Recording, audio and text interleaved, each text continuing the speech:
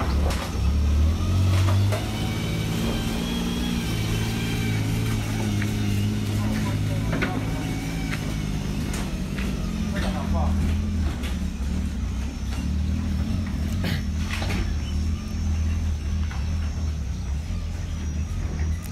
what's up guys? Welcome to another quick take here. Let's talk. There's this book called 0 to 1 ambayo imeandikwa na Peter Thiel.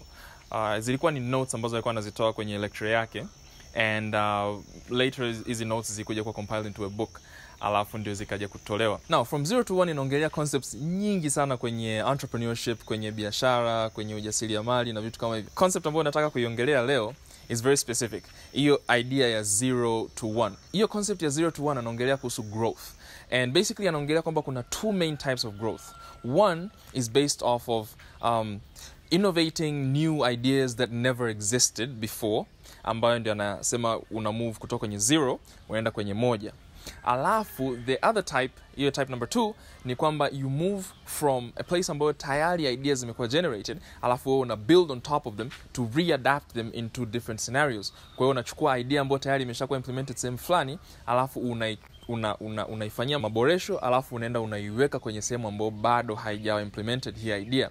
And that part ni from 1 to n. Kwenye hichi kitabu ana insist sana kuhusu kwamba how you should be able to move from 0 to 1, lakini pia ana mention how it's convenient zaidi ku move from 1 kwenda n. Lakini overall the idea is around why these two concepts are important, and especially kwamba as an entrepreneur inabidi uelewe the differences between these 2 points. So as an entrepreneur, if you fail to understand kama like whether or not una move kutoka kwenye 0 kwenda kwenye 1 au una move kutoka kwenye 1 kwenda kwenye n, execution yako inaweza ikawa misled just a little bit. Okay, so the terminologies ambazo wako nazitumia kwenye hizi aina mbili za growth ni pale ambapo una move kutoka kwenye 0 kwenda kwenye 1, ambayo aliterm kama technology. So technology is the application of science. You come up with a new idea, implementation ya kitu fulani kwa upya wake, alafu unaki-implement and you get results.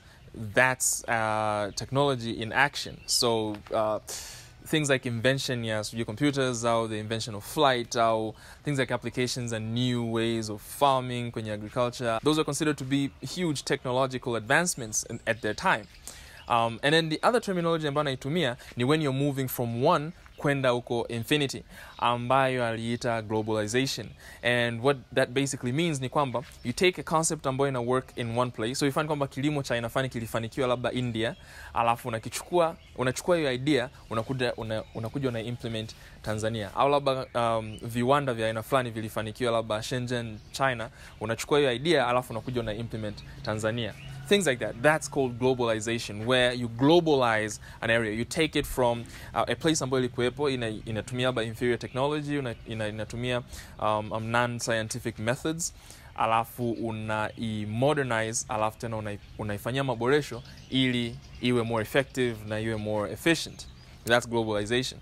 So what has been seen ni kwamba watu wanachukua ideas ambazo ziko implemented solely kwenye tech, alafu wanazi reapply kwenye globalization, and then what you get is this curve ambayo when you have technology on the y-axis and you have globalization on the x-axis, inakuwa kama linear graph ambayo inakuwa ni kama y equals to mx plus c, ambayo inapita katikati from 0. So kwenye 0.0 kule unakuwa ni kwamba you have 0 technology and you have 0 globalization, lakini the safe path to travel ni kwamba as you innovate, you globalize.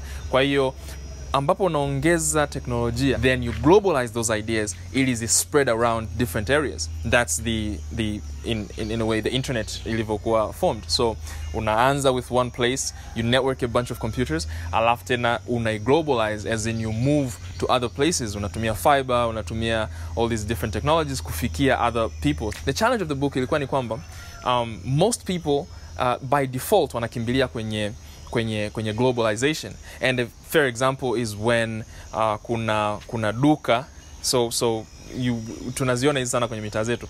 Unakuwa na duka kwenye one side of the road, alafu you go away, you come back in 2 years, alafu unakuta there's an exact copy la hilo duka on the other side of the road ambalo linauza the same exact thing just across the road. Alafu ukienda kuuliza mfano muuza duka, so why are you selling the same things ambazo anauza yule kule? Anakuambia market share inaenda kwa kujuana. Kwamba because I know a person person X, yeye atakuja kwangu na hataenda kule kwake. Kwa hiyo market share inakuwa sio based on innovation, lakini inakuwa based on easy social norms na nini, which is like it's okay, lakini there's a better way to handle it according to the book. So the emphasis ya hichi kitabu cha From Zero to One ni kwamba as an entrepreneur, try to move towards going from 0 to 1. And that is very challenging. Kwa sababu one, you have to understand the way markets work.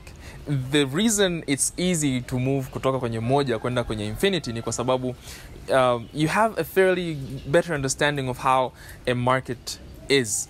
Kwa hiyo unaelewa kwamba hii ni aina gani ya soko. Is it a new market labda, kama ni soko jipya, au is it an existing market ambayo ni soko ambayo tayari lipo and then wewe unaenda kulifeed tu hiyo demand yao, au ni ile segmented market ambayo ni kwamba you have a market ambayo tayari ina exist and then you find something new ambacho hawana kwenye hiyo market ambayo ina exist and then you segment them out, alafu you get your own new segmented market. To understand that inahitaji uwe na basics za uchumi. That's why it's easier to move from 1 to n, kwa sababu walio kutangulia tayari walishafanya these walishafanya hizi tathmini na wamejua kwamba hii market either exist au it's new au it's segmented. Kwa hiyo execution inakuwa fairly easy. That's why it's easier to just open duka across the road kuliko kufigure out namna ya ku-access in new market ambayo labda it never even existed. So obviously the biggest challenge ya kutoka kwenye 0 kwenda kwenye moja ni kwamba one, you have to justify a market that you're not sure exists. Kwa hiyo hapo ndio entrepreneurs inabidi mnafikiria sasa, you sit down and you think out, does this market exist and can I justify my product or services to this market? Na kama ina exist kweli, then inabidi una come up with a very innovative way ambayo iko tofauti na wenzako, na differentiate, alafu tena unaingia kwenye market. It's very tricky. Lakini the challenge of the book ilikuwa niyo, and that's my challenge to you actually. That's a challenge ambayo I personally am still going through. Ni kwamba can you go back to the market, alafu figure out a way ambayo you can move from 0, something that doesn't exist completely, and then bring it to 1. Now, when they say it doesn't exist, it doesn't mean kwamba haipo kabisa, lakini it could mean the reason tunaweza tuka stand tall is because tuna stand on the shoulders of the giants ambao walikuja before us. Now, moving from 0 to 1 could mean that you are basing your hypothesis on top of ile idea ambayo tayari ilikuwepo, lakini labda una execute very, very differently and very special for your own market. After moving from 1 to n ni kuichukua sasa hiyo idea, your prototype, as per the E-Myth, kwamba unaichukua your prototype as a model, after you replicate it in different places, in different scenarios, etc., etc., etc. So that's my challenge to you.